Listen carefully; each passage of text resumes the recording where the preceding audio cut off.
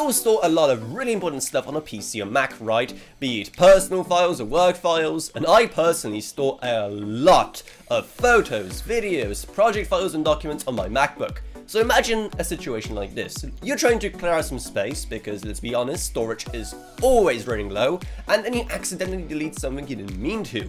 What's worse, while thinking about it, you then click the empty trash button as well, and there, it's all gone. But don't worry, because in this video I'll be showing you 3 different ways you can get those files back.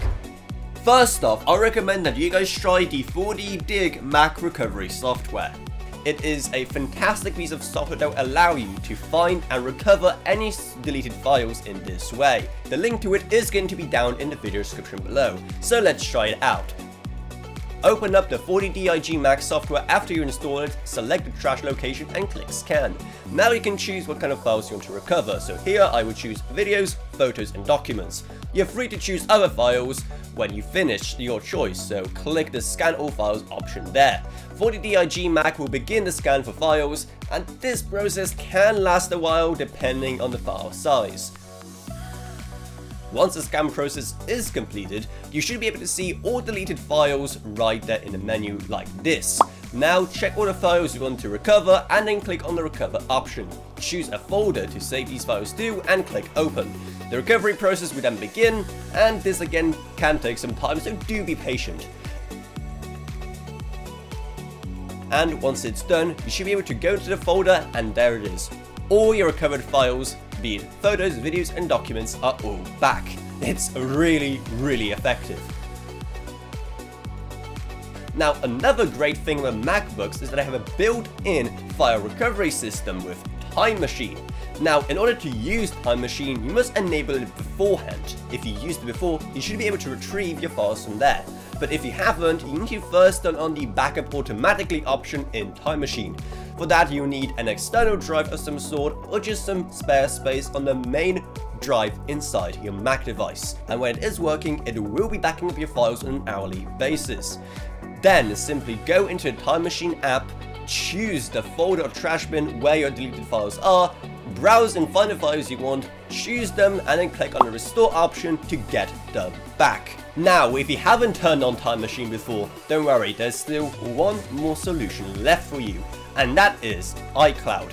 If you have used Apple's cloud service before, simply go into iCloud.com and under the drive section you can find deleted files here. Click on the ones you need and download them to your device. Or you can scroll to this button, get into the data recovery section, click one of the restore options and it will start to search for recoverable files. So if you used iCloud to backup before, you should see the files here. However, there's also several ways in which this could fail. For example, maybe iCloud didn't have time to do a full backup before you deleted those files. Or maybe you ran out of space on your iCloud and a full backup couldn't be completed. In that case, don't worry, because 4DDig is still an excellent option that you can use instead to still get those files back.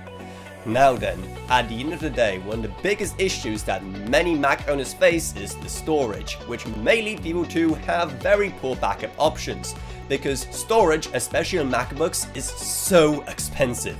For example, if you want to upgrade from 512GB to 1TB, that's going to cost you an extra $200. Or if you want to go from 1TB to 2TB, that's going to cost you $600 more. So at the end of the day, if you want a good backup option, getting a good third-party drive from sites like Amazon will be your best bet. You can get, for example, a 5TB Western Digital hard drive or hard drives from other companies for $110 or so. Those are fantastic options to help keep your files secure via Time Machine or other similar options. Either way, I hope you found this video helpful and I hope you recovered whatever files you may have lost. If you want more tips on how to get the most out of your Mac and how to use some weird tools it might have to offer, make sure to subscribe to this channel, and thanks for watching.